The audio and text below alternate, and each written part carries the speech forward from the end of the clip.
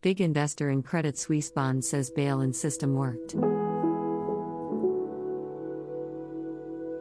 Logos of Swiss bank subs in Credit Suisse are seen in Zurich.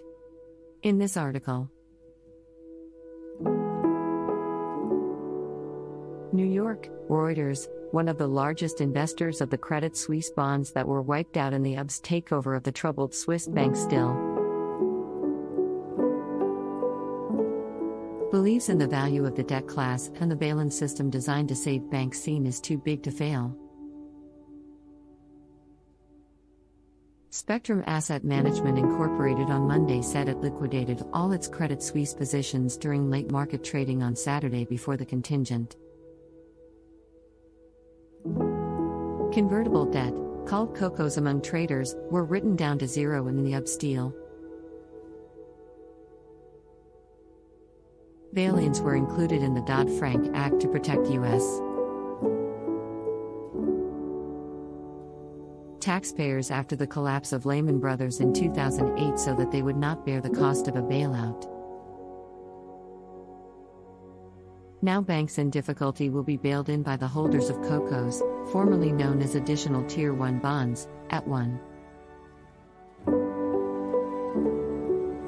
Anybody that bought COCOs who didn't think bailed in had their head in the sand.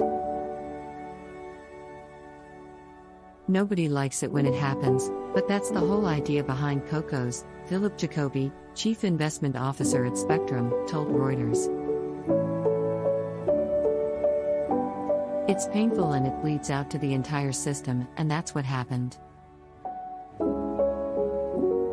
The bail-in worked, he said, adding that the integrity of the financial system overrode everything else. The firm's exposure to Credit Suisse at 1S represented 1.32% of Spectrum's assets under management, on February 28.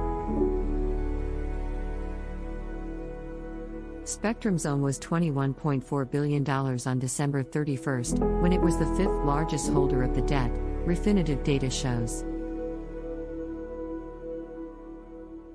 In comparison, PIMCO Investment Management, which had OM of $1.74 trillion as of December 31, held about $775 million of the debt at the time. PIMCO declined to comment. In 2021 and early 2022, Spectrum held about $400 million of Credit Suisse at 1 bonds, Jacoby said. The Credit Suisse debt represents about 12% of the benchmark for COCOs, a massive slice of the ICE-BOFA US.